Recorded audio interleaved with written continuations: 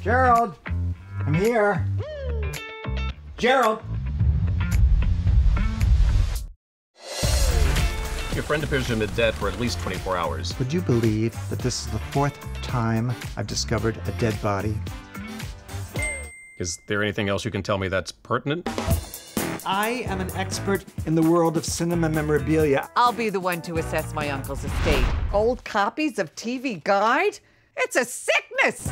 Your uncle is more of a hoarder than a collector. London After Midnight is the holy grail of lost films. Jimmy, are you all right? This reel of film could very well be your death warrant. Can we watch it? Are you insane? There are people out there who would gladly slit your throat to possess 10 minutes of London After Midnight. It's at the top of my list of lost films that I would, without conscience, kill to see.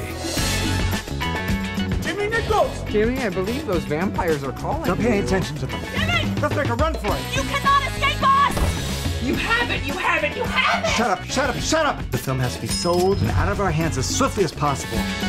Congratulations on the cinematic find of the century. Are you free for dinner tomorrow night?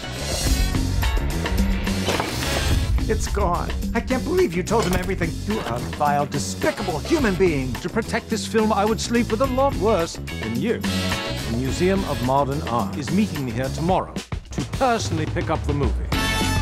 Helen and I have devised a foolproof plan. We shall strive to keep this as simple and undramatic as possible. We're looking for Jimmy Nichols? Don't know him. Never met him. Check. Bring the package downstairs. Check. Hello. Get Max, take that from me. Jimmy. Shouldn't we be going up 8th Avenue? We will be taking you to a different destination. Can somebody please tell me what is going on? Huh? The film must be destroyed. No! Rumble into dust. I think the 4 of you have seen too many movies. Shut your hole. The story begins in the 1960s.